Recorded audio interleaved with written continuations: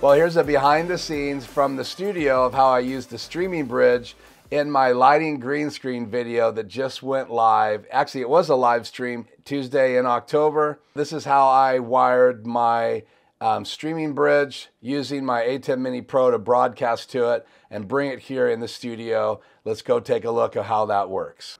Okay, this is the behind the scenes of how I did my green screen lighting video. So I had to stream from my garage to my ATEM streaming bridge, and it is plugged into this UniFi switch, and that HDMI cable right there goes into my Extreme ISO channel 3, and then that came in right here from the garage, and then that's that HDMI right there. So 1, 2, 3. Then the streaming bridge comes into the network right here, and it's this gray cable right here that goes down along the floor, down through the hallway, down through here, around the closet, behind here,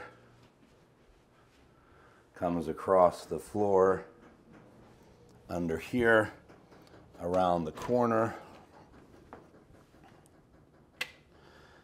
into the garage, across the floor, under the car, around through here. Let's not knock that over, and right there into the back of my ATEM Extreme Pro. Here is a look at the behind the scenes setup. All the sound blankets on a ladder, on some chairs, on some light stands, on a C stand. And there's light, green screen light 1, green screen light 2, and these again are the Photo Diox LED 200 watt 56s, and there's obviously 2 of those with a round 1-layer diffusion. And then I had 2 MC lights. They're not right here right now. I had those on here. That's my monitor, my iPad, and then you can see I had 1 camera right there. There's another light, and then here is my main key light. Switch these on. 1, 2,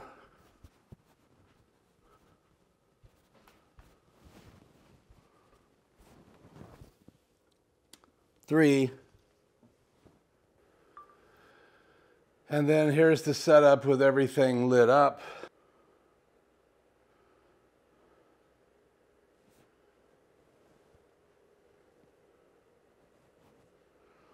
Obviously sandbags on everything to keep things from tipping over.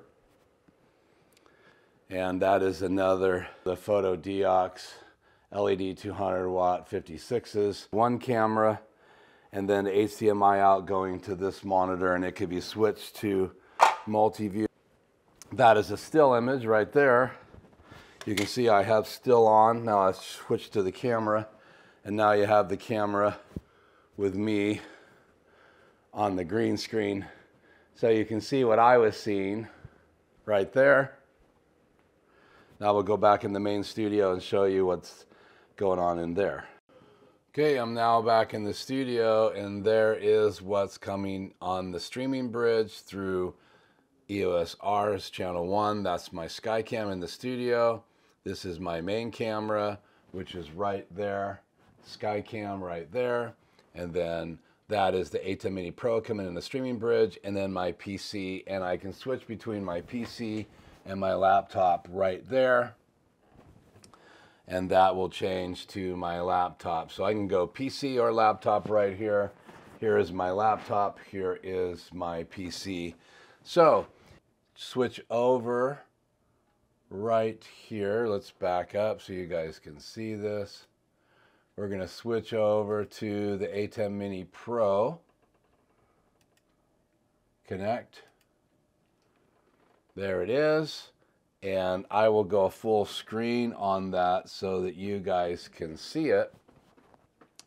And now I'm just going to drop different still images in the background, and you can watch the key go over top of Galaxy Edge, can go over top of the green screen, can bring him into that background I used in the live stream, bring him into my old studio with Joe playing on the drums,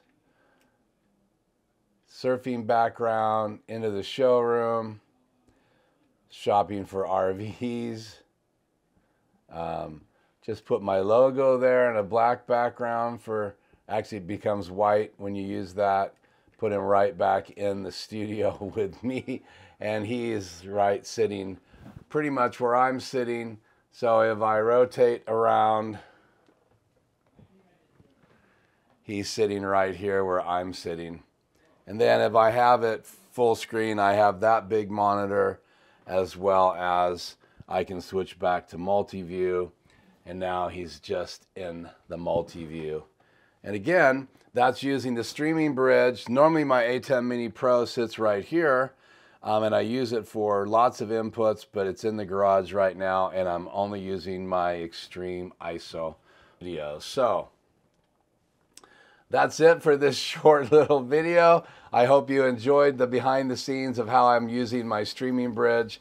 I am Keith. Thanks for joining me, and we'll see you guys in the next video. We got Batman set up to be able to do a green screen. You can see him up there in front of me, and then here he is keyed in. It looks like I'm sitting in my other studio with Batman in front of me. And then also here are the MC lights on this little dual stand right there. And they're on a Manfrotto friction arm. And I have the camera bracket off right now, so I can add this bracket on right here. And that's a little bit more behind the scenes.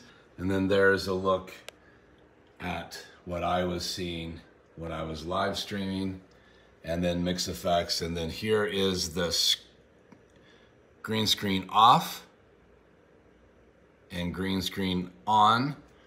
Macro, and this is MixEffect, so I can go into switcher view, I can go into audio view, I can go into macros, I can go into media. Those are the different backgrounds. I can go into transitions, upstream keys. So I can actually adjust this key right now because there's only one key on the ATEM Mini Pro.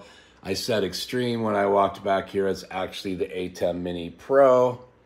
And so I can adjust the settings right here. So when I did the flying key effect, that's all the way down in MixEffect, down here past all the color. I can enable mask or enable flying key, and that's what I was doing. And you can watch Batman as I hit these go around the screen. And then if I wanted to, I could just shrink him down, unlock right there. And then I could shrink Batman down and pull us down here on the bottom of the screen. And I could do the peak thing as well by just moving this up and down with my finger if I wanted to. It's one of the cool things about MixEffect. And if I just go up and turn enable flying key off, watch what happens to the screen. I go back to full size. So again, MixEffect is a great tool. I got camera controls, color generators, downstream keys, auxiliaries, outputs. I can go into settings, and I could go to another switcher if I wanted to. So right now, this is on the ATEM Mini Pro, but I could switch over to the Extreme if I wanted to. So that's a look at behind the scenes with MixEffects right there.